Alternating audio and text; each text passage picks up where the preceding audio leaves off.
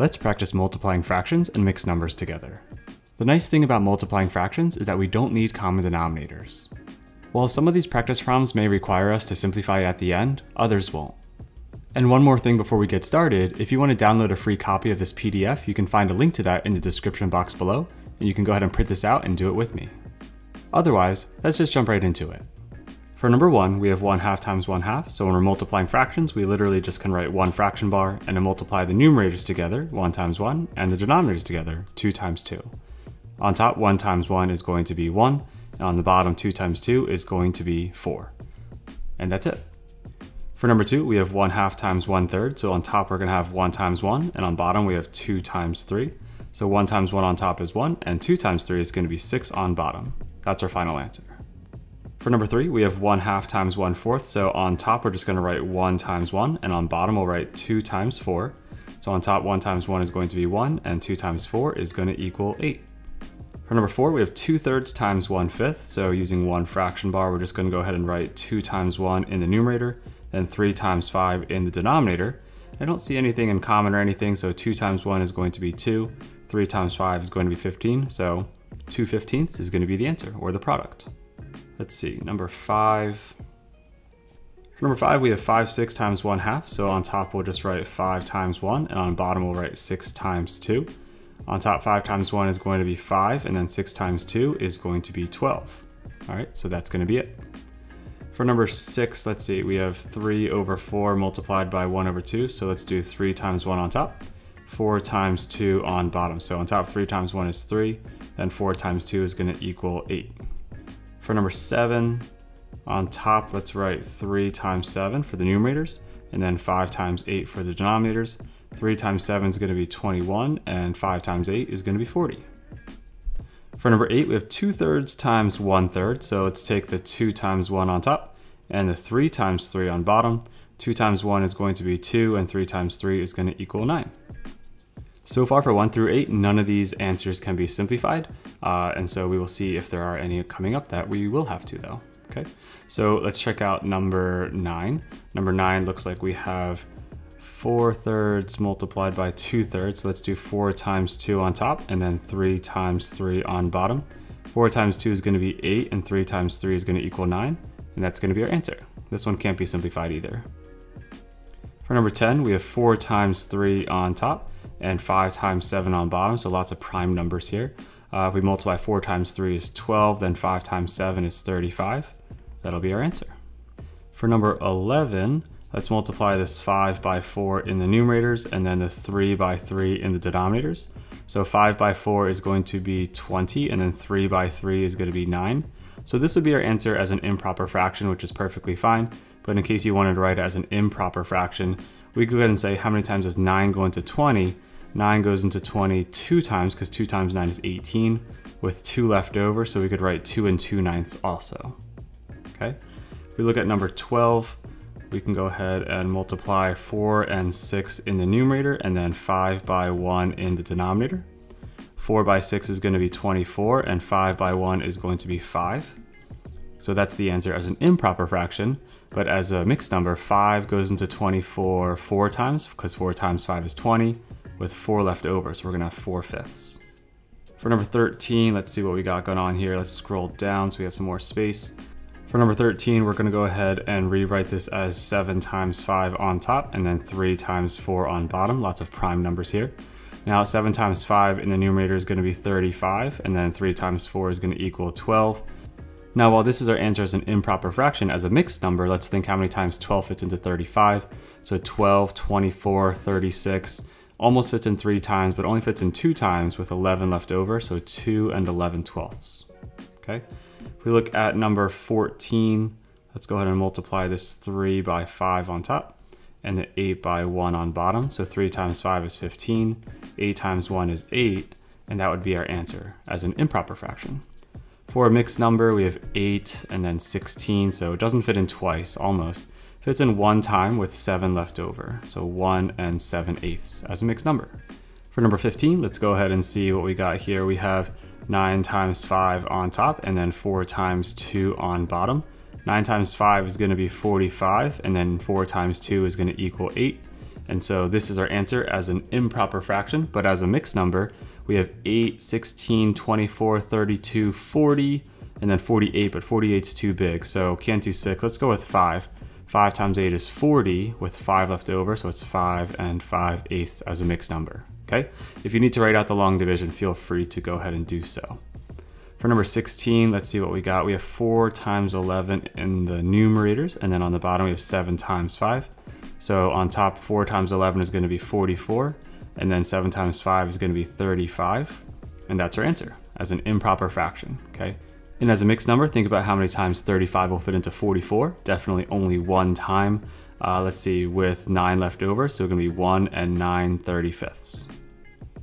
All right, so for the first 16 problems, none of these could be simplified, so all we had to do was multiply. Sometimes we could convert to mixed numbers, but there was no simplifying that we needed to do.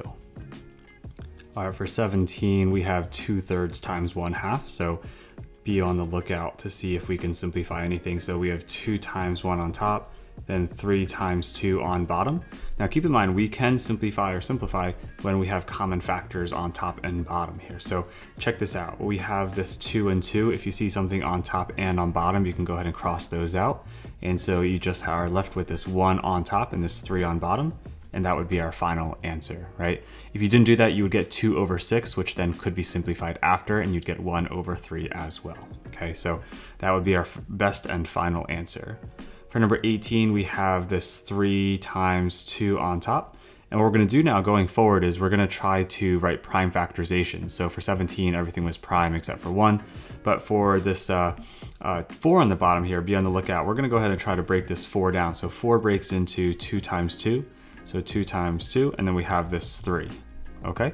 And so the reason why we're gonna do this is you're gonna see what we can cancel out. So this 3 and this 3 are gonna cancel out, and we can go ahead and cross off a 2 and a 2.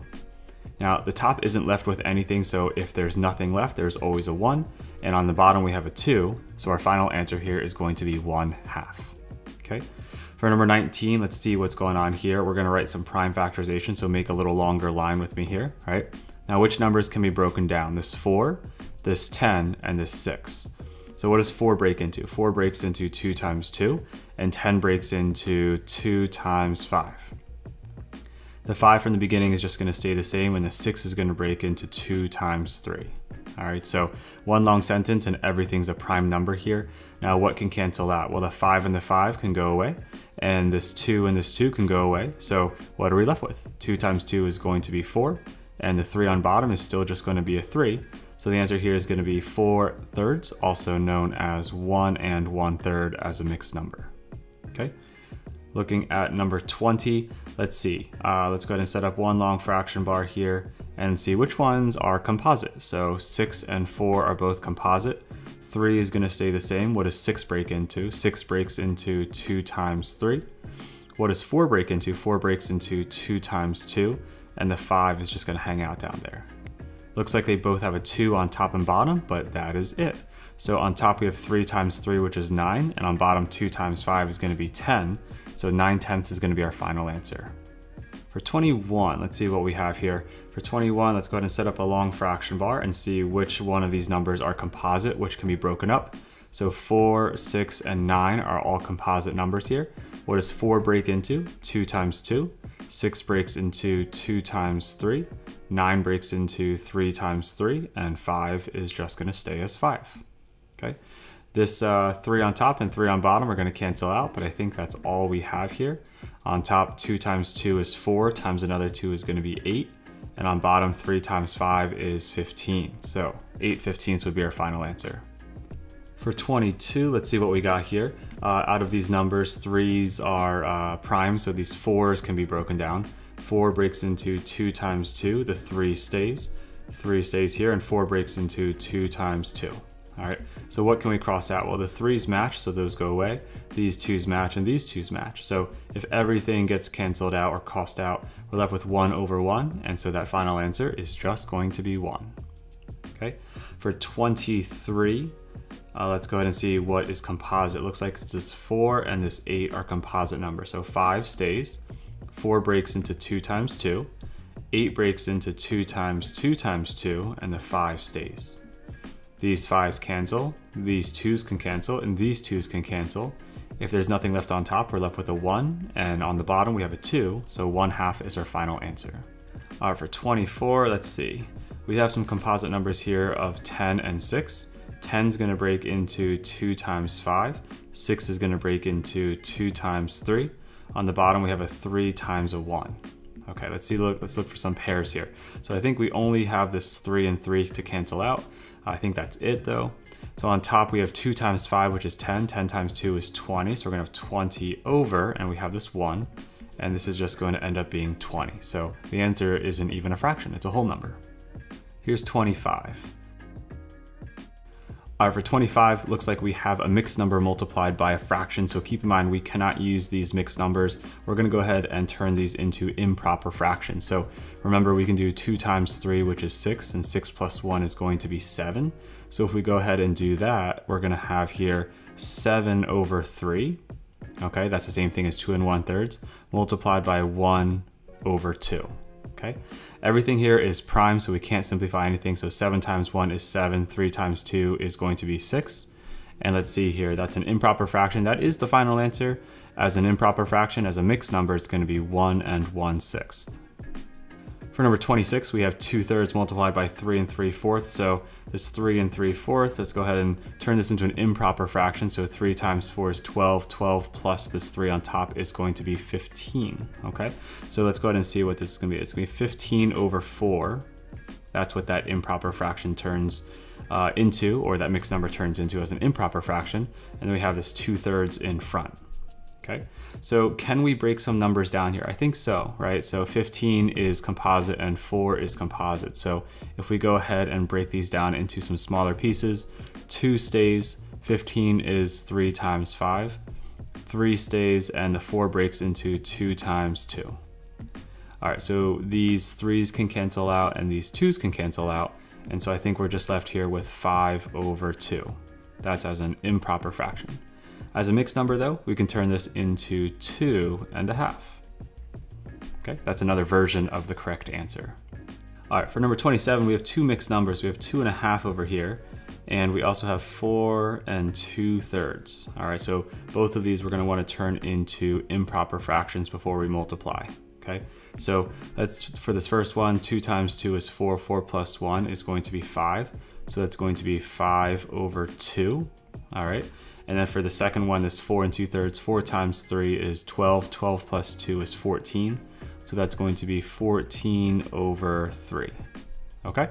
Now we're gonna look for some composite numbers. I think we just have 14. I think the rest of them are all prime here, so let's rewrite this. Let's do 5 times, and 14 breaks into 2 times 7. And on bottom, we have 2 times 3. What we can cancel out here are gonna be these 2's. These 2's cancel out. And then 5 times 7 is going to be 35, and then 3 on bottom is just going to stay here. So that's our answer as an improper fraction, but as a mixed number, 3 fits into 35 11 times. That's 11 times 3 is 33, and we have 2/3 left over. For 28, looks like we have 2 more mixed numbers. So we have 3 1/6, and then we have 3 2/3. All right, let's go ahead and turn these into some improper fractions, okay? So 6 times 3 is gonna be 18. 18 plus 1 is gonna be 19. So we're gonna have 19 over 6, okay?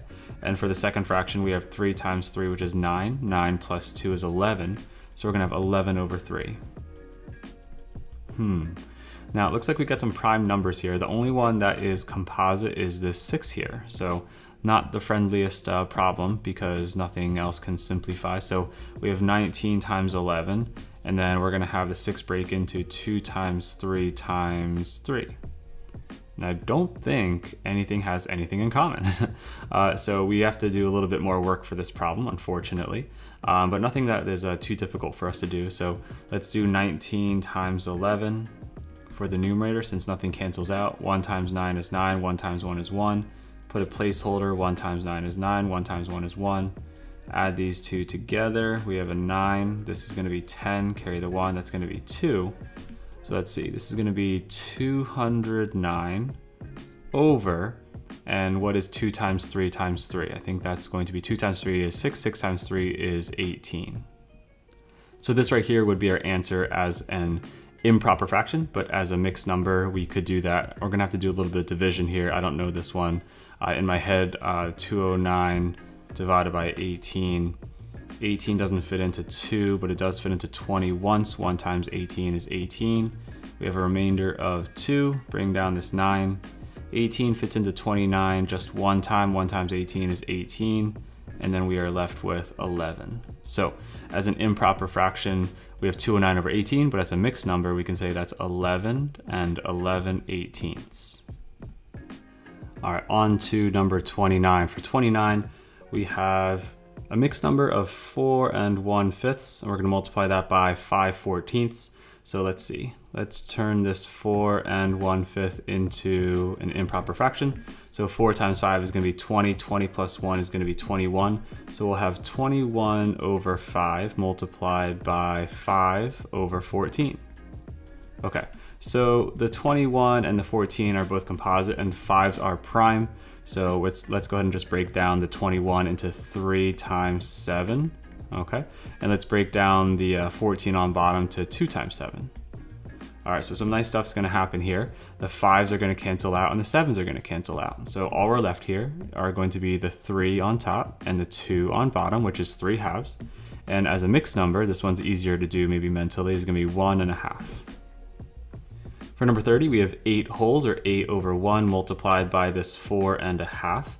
So 4 1/2 we're gonna have to turn into an improper fraction. This 8 over 1, let's just leave it alone as 8 over 1. And then this 4 1/2, 4 times 2 is 8, 8 plus 1 is gonna be 9. So that's gonna be the same thing as 9 over 2. Okay, now which one of these are composite? I think it's the 8 and the 9. The 1 and 2 can't be broken down anymore. So what does 8 break into? 8 breaks into 2 times 2 times 2, and 9 breaks into 3 times 3. And on bottom, we still have 1 times 2. All right, so these 2's are gonna cancel out with each other, but I think that's it.